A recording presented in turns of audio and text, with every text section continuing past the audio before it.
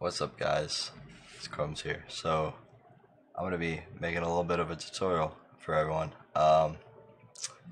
Yeah, everyone's been asking for my reshade settings, how I make my videos look good, or how I make my game look better, and how I get my mods for Dead by Daylight. So I'm going to be starting off with Reshade.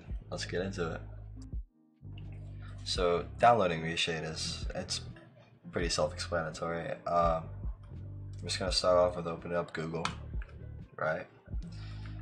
Hit up reshade.me. Let this open up. Click download.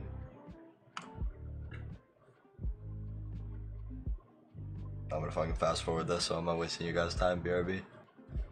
Okay, once it's installed, you're gonna go to Reshade setup, select here to click a game, and then we're gonna find Dead by Daylight Win64 shipping. You can browse if you need to, but otherwise you shouldn't have to. It should be right here. Use selected app, then you're gonna go direct to 3D 10, 11, 12. This is what I use. I really don't know what any of this other stuff means because I'm not smart like that. So I just click that, and you're gonna click uncheck all and then check all. So all of this should be checked. In order for you to have my full reshade, you need everything checked. And you click OK. I'm just gonna let this download. Okay, once it's done, you're gonna go into the description and you're gonna click on the folder I provided and you're gonna download it. This has everything you will need for the full modding and reshade tutorial, but for now we're only gonna focus on the 2nd edition ballistic file. This is the reshade, so if you're not here for reshade, you can skip this. But as far as for the reshade, it's very simple. You click download, keep, and you're going to want to find your Dead by Daylight file. So what I like to do is go to library, Dead by Daylight, right click on it, properties, local files, and browse. It's the easiest way to find it. And then Dead by Daylight, binaries, Win64, and you see this folder? This is exactly where you're going to put this in. So drag and drop. Bam. So now you have it. So if we delete this, because I already obviously had it downloaded, you should just have this. So now you have the reshade downloaded. Okay, once it's downloaded, you're gonna see this probably. And you're just gonna press space to continue. Or press whatever. I don't think it really matters. Let everything load up. And you're going to want to press home on your keyboard, and you're going to find this. I can just take it through the tutorial. So read all of this. Obviously you're going to want to know what you're doing, and all of this, I know it can be really confusing, but it doesn't really matter. You just want to go up here and you want to find 2nd edition ballistic and just click it. Select. Bam. Everything should be done for you. Now you will have my full reshade.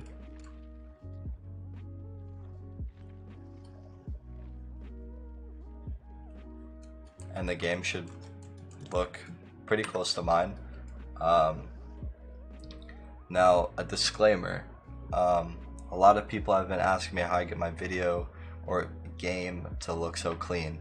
A lot of this is done, not a lot, but around half of it is done in Vegas, which is my editing software, and I add blur and I add some glow to every single clip or video you see on the internet, just to make the game look a little smoother. So it's not gonna be identical, because it doesn't even look like that for me in game. It just looks for like that when you guys see it.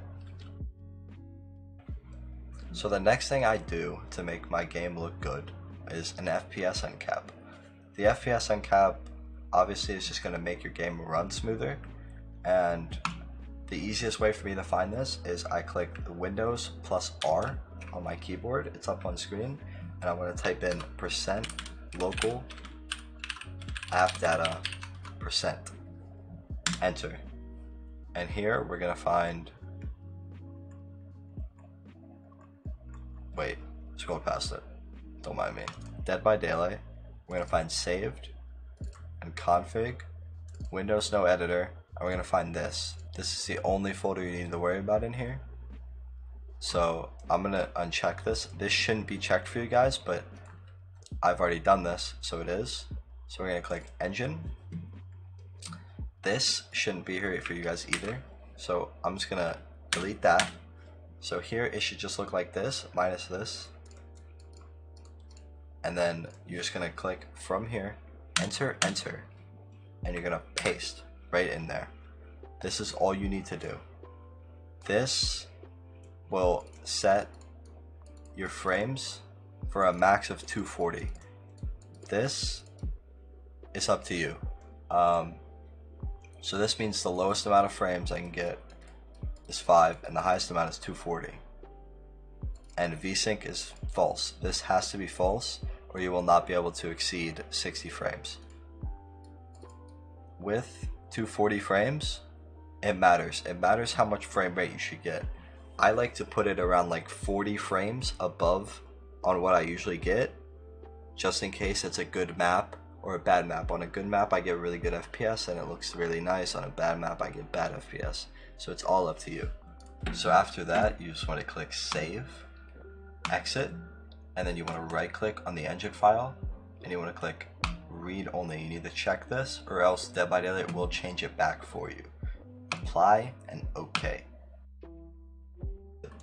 That is how I make my videos look the best possible I can make them.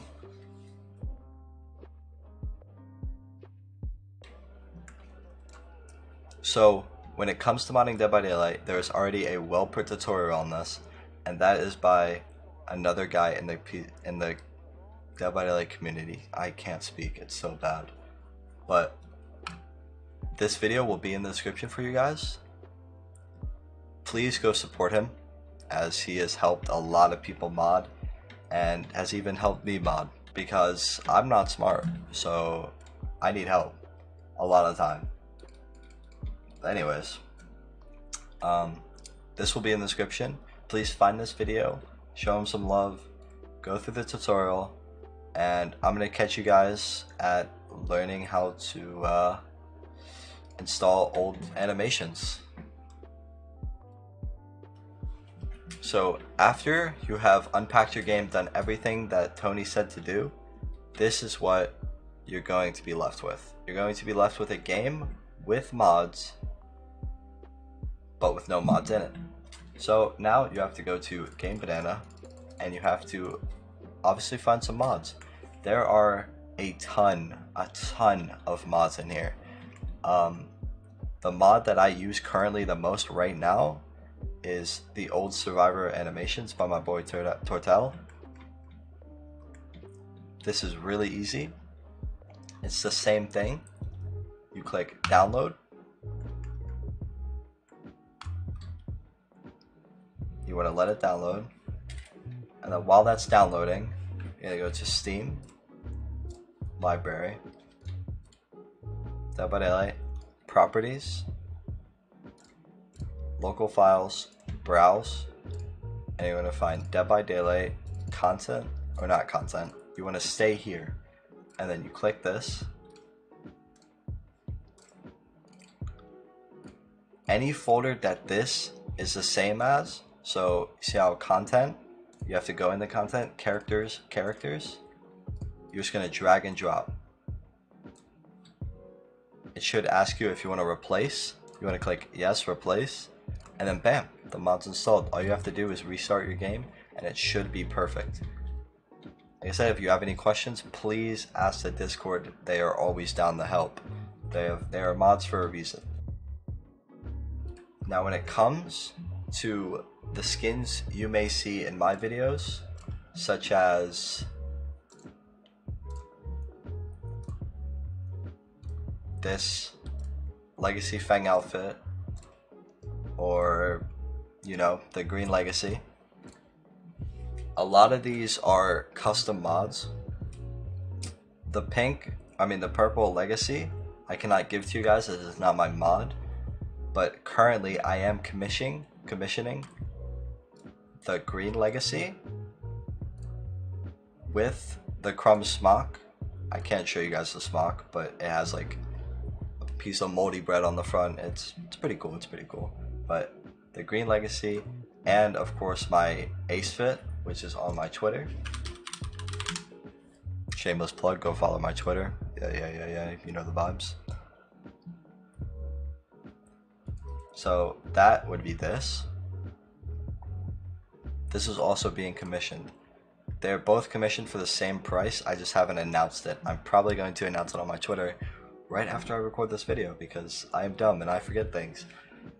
But they are both being commissioned for $12. If you guys want them, all you gotta do is DM me. It's just there's my tag. Just DM me. Ask for my PayPal. It's a very simple transaction if you know how to install mods, which you should after watching the video. Very simple, very simple. With all that being said, you should know how to mod Dead by Daylight now.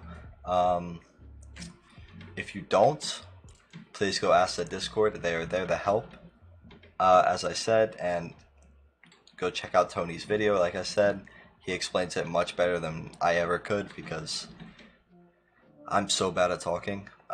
You would know that if you were at my streams. As well as just subscribe, like, go follow me on Twitter. Everything's up on screen. Please join my Discord in the description. We're going live tomorrow, actually, 5:30 p.m. to 8:45 p.m. Eastern Standard Time. If I catch you there, I'd love to have you. And yeah, appreciate it, guys. I really hope I didn't miss anything in this video. And if I did, just be sure to let me know in the comments.